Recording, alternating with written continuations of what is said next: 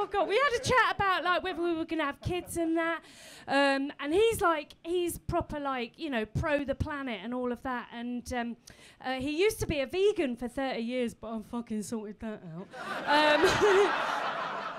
And now he's just a vegetarian. So thank you. Yeah.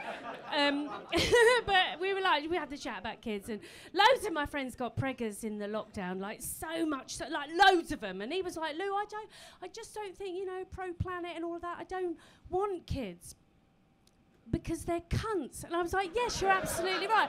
But so many of my friends got knocked up, right, in the lockdown because there's nothing else for them to do, was there? Like you either talk to your partner or just sit on their face, and that's just it.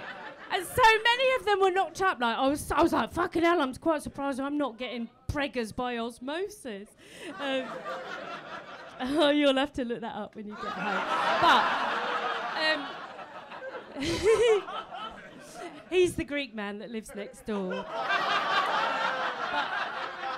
But I wrote this joke, right? I wrote this joke and it's never worked. But I've got time to fill, so I'm going to do it.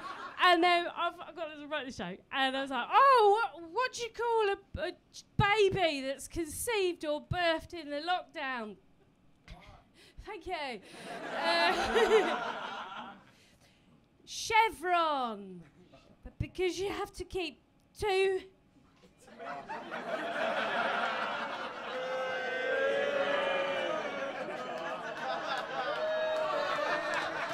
Thank you. I'll just quickly tell you this. Look at his little face going, oh my God, it's a woman on stage. What's she going to do? Talk about her periods? Yes, child, I am! I'm going to tell you about my last ever period. Oh my God. What a day that was. Now, how old are you? 22, yeah, oh, of course, yes. And so you won't know this, but you'll be on my side for this, but, and you too, yeah, definitely.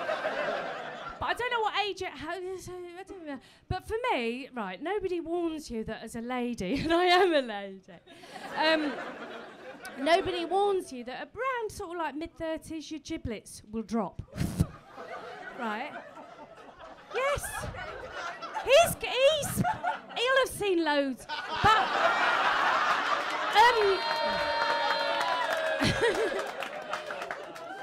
oh, and he's fisted him as well. I went for a walk, a government allocated walk in the lockdown, and I heard somebody clapping me, and I thought, oh yes, you're right. You are right to clap me. And I thought, well, I don't work for the NHS, but I'll bloody well take it. But no one was clapping me, it was them. Going off like a set of maracas.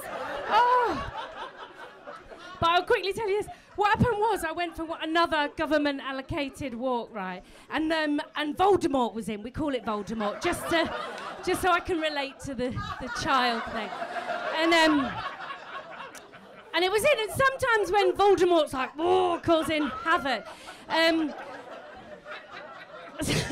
sometimes it's like, it pushes down on your bladder and you think, fuck, I just want to piss all the time. And then sometimes you go and you think you're going to piss and then it just goes, and nothing comes out.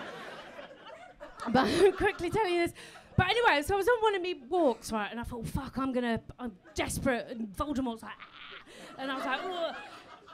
And I was in the woods, right, and I know what you're thinking, Brian. I'll call you now, I ain't got time to engage. But, well, but if you're in the woods, Lou, why didn't you just squat behind a tree and have a... Well, don't you know me at all? Fuck's sake. Think what, I can't squat properly because a couple of years ago I had an operation on my legs to keep them shut. And, so I can't really... Anyway. So I was on this walk and I was desperate for this wee, right? And I saw this memorial bench, right? And I thought, well, there's nothing else for it. So there was no one else around, so I just peeled my trousers down. And where the giblets are quite long now, I sort of squished them together. And it looked like that sort of kids' packet ham, you know. Just shoved it down the bench. Oh, and I had the best wee. Oh, it was just... Voldemort was coming out, Expelliarmus! Like, bang, yeah. And then... oh, it was great. And then I thought, oh, fuck, I'm on a memorial bench. So I was like, oh, God, sorry, Ian, sorry.